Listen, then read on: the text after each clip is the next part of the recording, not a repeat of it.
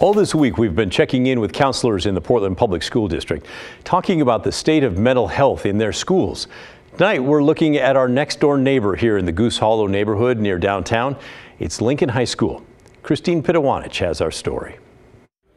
It's definitely hard going back into social situations after being in lockdown. The last few years have been rough on so many people, including 18-year-old Bodie Suncloud. The amount of depression and anxiety that has kind of formed in our community because of COVID. It was very difficult coming back to school. Suncloud isn't alone in feeling that way. I'm still seeing a large number of students with anxiety and depression. A lot of people have lost people in the pandemic, and there's been a lot of economic hardship for families. Jason Breaker is a school counselor at Lincoln High School. At this level, he does a lot of paperwork, from college applications to letters of recommendation and reviewing transcripts. But he and his canine co-counselor are also busy spending time with students.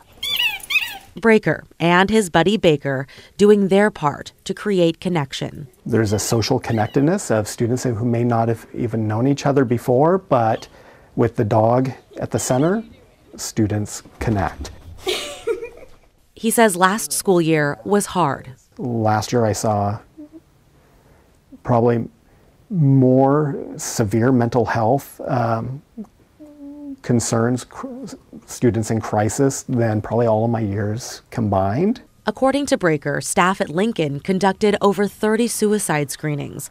He says that's higher than a typical school year, but this year, things are different. Our trajectory is below that this year, of if I'm just using suicide risk assessments as one statistic. We're kind of riding the ship of students going back to a normalcy. At least that's what I keep telling myself. Still, students are dealing with a lot, both in and outside school walls. There are lots of homeless people like just down the street. Not only does it break her heart to see so many people in need around her downtown Portland high school, but Suncloud says the tents, trash, urine, and feces means she has to change up where she walks. Then there are the 3 instances of gun violence near a few other high schools this academic year, adding anxiety. Breaker says staff are trying to do what they can to promote wellness.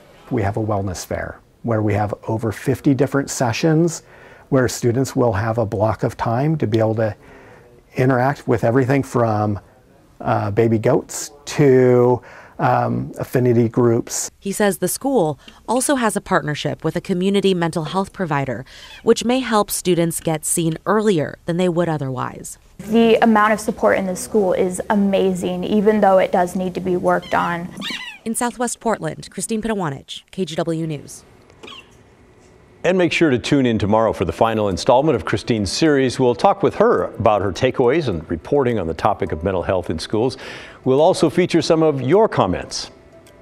In the meantime,